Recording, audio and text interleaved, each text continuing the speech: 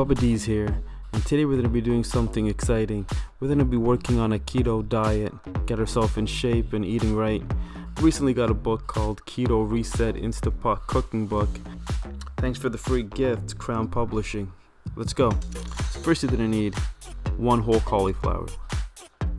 Medium to large size would be great.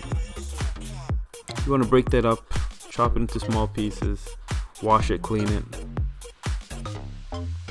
Then you're going to need some steam baskets. Now, I did a video previously about how I did these. A great Ikea hack.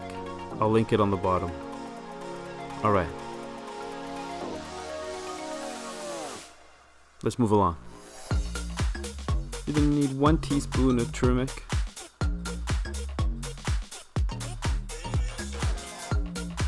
You're going to need 1 teaspoon of ground mustard. You can always add some chili flakes and some salt and pepper if you'd like as well. 1 cup of mozzarella cheese. 1 cup of cheddar cheese.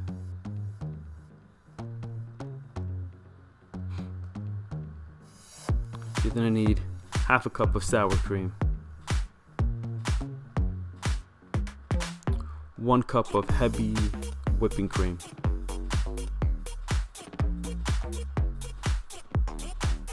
And of course 1 cup of water.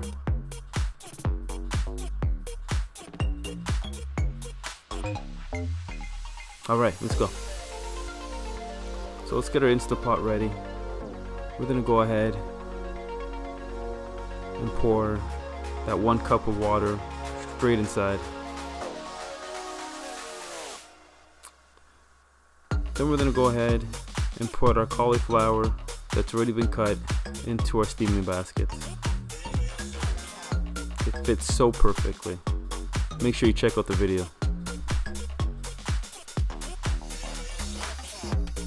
I'm using an 8-quart Instant Pot. You can use a 6 as well.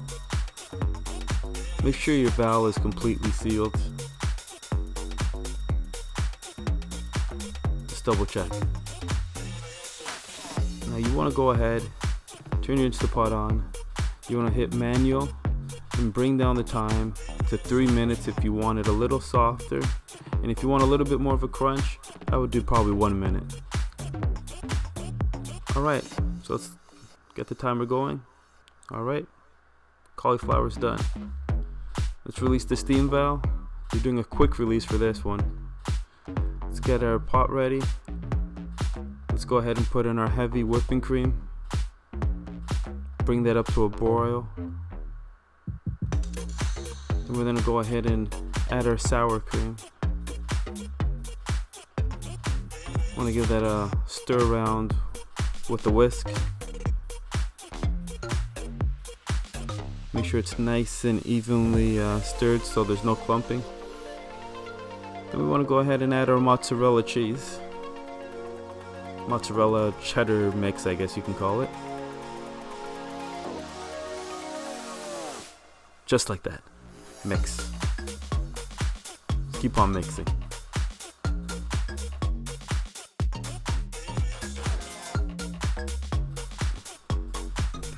Now we want to go and add our cheddar cheese. That's going to give it that authentic macaroni and cheese kind of color and taste. Mix that around, make sure it's nice and smooth. We're going to go ahead and add our ground mustard.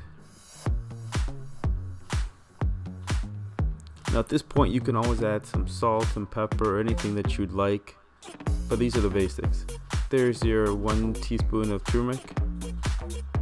Gives it that more of a yellowy kind of color, has a great taste. And at this point, we're pretty much done. Let's put it all on there.